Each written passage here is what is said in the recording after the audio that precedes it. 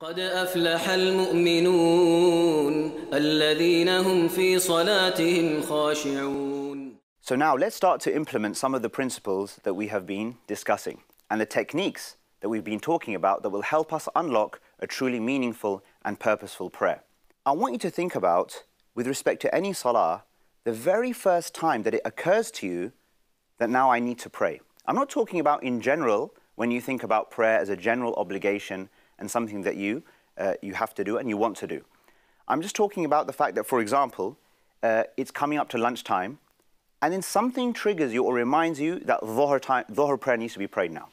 Maybe you have a reminder in your phone about that the prayer time is coming, or you've downloaded an app and the notification comes, or someone else at home tells you, or perhaps you're in the workplace, you hear the adhan. Whatever it is, there's always some prompt that brings us to a closer realization that now is the time for this particular prayer.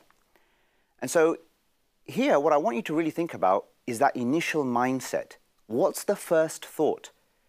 Most of us, when that moment happens, we don't necessarily take the time to process or to think about how we actually feel about the fact that Salah is about to come, that the time has arrived for us to actually offer the prayer.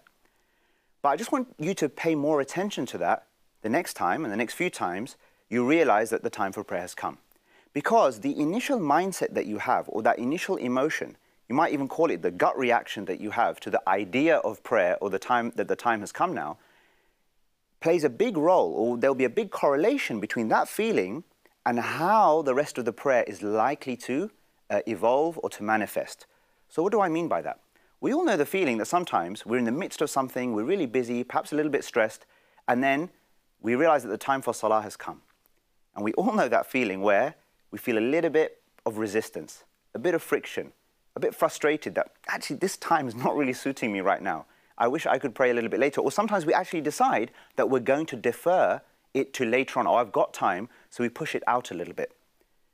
Now, it may, on occasion, be reasonable for us to decide that actually, yes, I'm going to wait a little bit, get something done, completed, and then to offer the prayer. That can be reasonable and sometimes a sensible thing to do at certain times.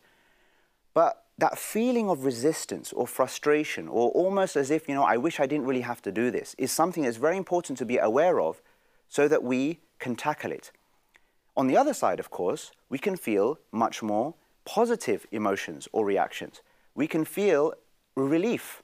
In fact, there is a famous narration in which we know that the Prophet ﷺ, may God grant him blessings and peace, invited his companion Bilal to call the adhan, the call to prayer, by telling him, arihna bis-salah, give us rest, give us relaxation in the prayer.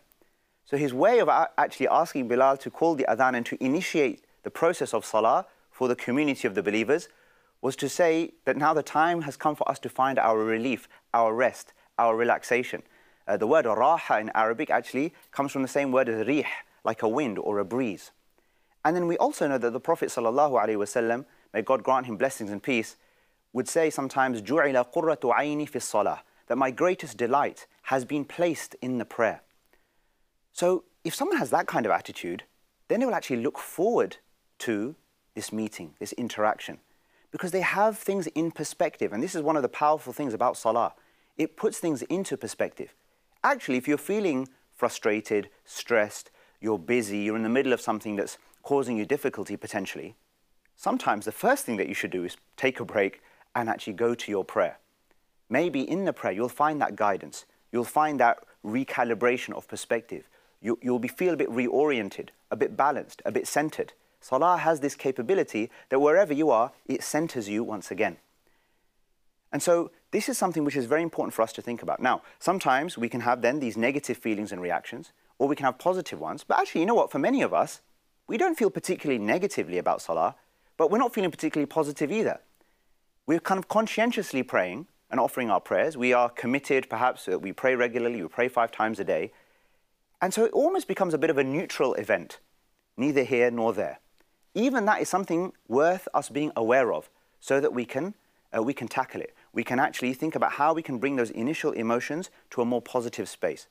So what I suggest to you is this, practically speaking, is that when that time comes, think about how do you really feel. Be honest with yourself. And then the way to deal with that, or to move your emotions to a more positive place, is to think about your Lord, His majesty, His grandeur, and very specifically, I think the number one tip here is to think about your blessings. Think about your blessings. Because I find that deep gratitude brings a keenness to offer our prayers. Especially, in the winter times, or when the time comes when one Salah comes after the other, and then we feel, well, I just offered a prayer, now an hour has passed, maybe an hour and a half, couple of hours, and now the time for another prayer has come. Sometimes I say to myself and I say to others, you know what? If you feel that resistance to doing your Salah, just look at your hand. Just look at your hand. And in the last hour and a half, think about the usages that you have made of your fingers, of your hand. Just this single blessing of your one hand, with all its intricacies and all its usefulness and all its benefits and blessings for us, is enough to motivate us to get up again for 5-10 minutes and offer our gratitude. Don't take your Lord for granted. Don't take your blessings for granted. Realize the deep opportunity that there is in your Salah, and realize that when you prioritize your Salah and you prioritize your meeting with your Lord, He will, if you like, prioritize you.